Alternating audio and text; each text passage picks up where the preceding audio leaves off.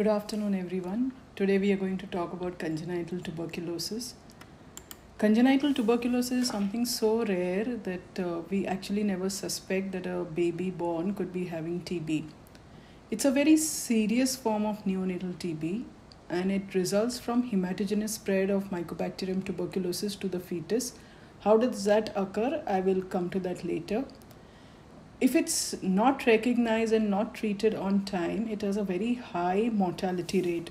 So this is something that we should keep a very strong suspicion about, especially in countries where there's a high TB endemicity.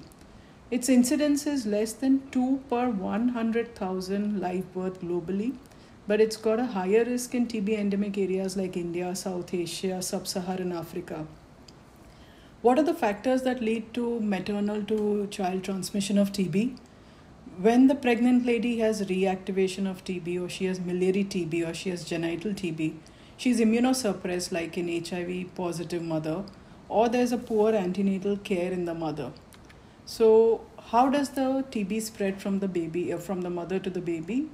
MTB from the mother will infect the placenta, and from there there'll be hematogenous spread via the umbilical vein. So when it spreads through the placenta, through the umbilical vein, the seeding is going to happen in the fetal liver. So the primary complex will be in the liver.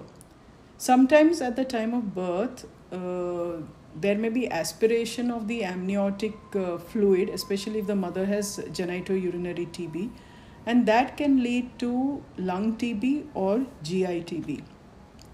So say for example, I'll just describe you this case. This child came to us at 3 months of age. He was born preterm. He had been in various NICUs for treatment of his lung condition, prematurity, heart disease. And everybody, from the time he was born, he had this right upper zone pneumonia, which people thought that this is a congenital pneumonia. But even after 3 months, this pneumonia had not resolved. And he was then underwent a bronchoalveolar lavage, and that found MTB on GeneXpert, and that was RIF sensitive. What was most important is the antenatal history in the mother. The mother was unable to deliver, and then she had undergone investigations for the same, and they found that she had a bilateral hydrosalpinx and a right ovarian complex cyst. She underwent a laparoscopic ovarian cystectomy with a bilateral salpingectomy. The histopath from the salpinx showed a chronic granulomatous inflammation. Being in India, the most common granulomatous inflammation is TB. However, she was not treated for TB. Subsequently, she got pregnant, and during her pregnancy also TB was never picked up in the lady. Postnatally, after this child was detected to have TB, the mother underwent investigations, and then she was found to have TB on her chest x-ray. She has miliary shadows. There's a CP angle that is blunted that shows there's a pleural effusion, and she had a bulky mediastinum. Her USG pelvis was normal, so there was no genitourinary TB, and expected because this child came with a pneumonia, so it's probably from the infected amniotic fluid. And then subsequently, after the child was started on first-line TB treatment, the mother was started on first-line TB treatment. So how do you suspect congenital TB? Cantwell has described a diagnostic criteria, and you can make a diagnosis of congenital TB only if you have these criteria being fulfilled. That means there has to be a TB lesion in the infant, plus one of the following, that the lesion should be at least 1 week within the first week of life, which our child had. He had a pneumonia that was there right from birth. The primary complex should either be in the liver or it should be in the lung, but there should be a TB infection of the placenta or the maternal genital tract, and there is exclusion of postnatal transmission from close contacts tested negative. Now in our patient, the mother was already having a TB of the salpinx, which was missed. So she had a genitourinary TB, plus the infant had pneumonia right from birth. So this tells you that this was congenital TB. How do these children with congenital TB present? They will usually present with the area that is involved. So if the liver is involved, they'll come to you as hepatosplenomegaly. If the lung is involved, they'll come to you as respiratory distress or a pneumonia. Fever is obviously going to be there with TB. They will have failure to thrive. They will not put on weight.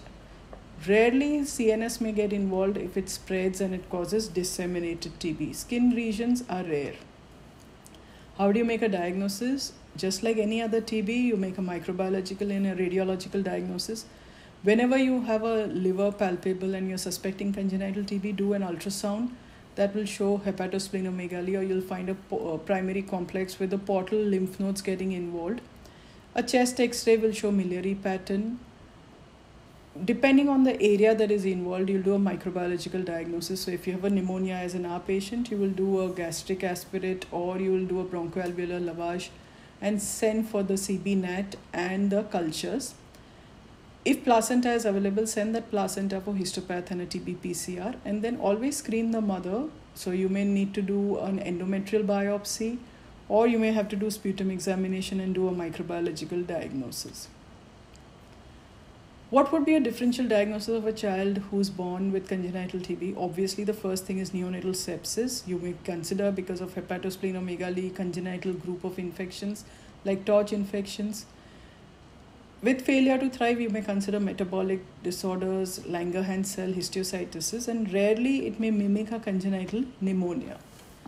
Treatment, if it's rifampicin sensitive, it's going to be first-line TB treatment as we do for other patients, INH, rifampicin, pyrazinamide. Be a little careful of using ethambutol because you are not able to check the eye in these patients. So whether there is color blindness occurring and all that, you will not be able to identify. So be very careful if you're using ethambutol.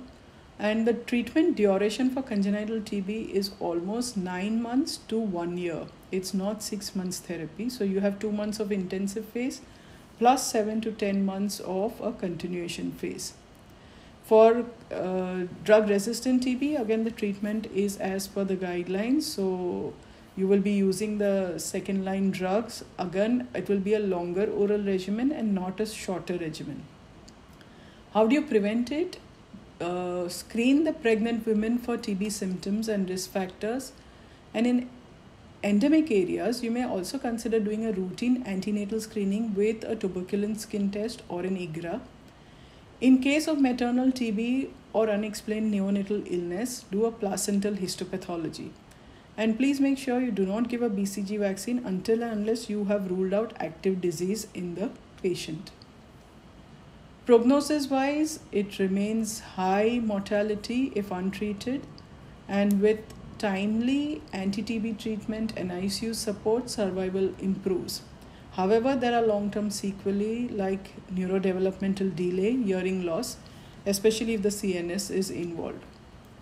So the key message here is maintain a high suspicion in neonates when there is a non-resolving pneumonia as was seen in our patient. There's hepatosplenomegaly or sepsis-like illness, especially if maternal TB is suspected, and early treatment with anti-TB treatment is necessary. Diagnosis often requires a combination of clinical, radiological, and microbiological evidence. So you need to have nucleic acid tests being done early. And you will have to have your neonatologist, infectious disease specialist getting involved into the treatment. In our patient, we gave HRZ and levoflox. We did not use ethambutol because of the eye toxicity. So these are the references that one could go through if one wants to know more about congenital TB. And thank you very much.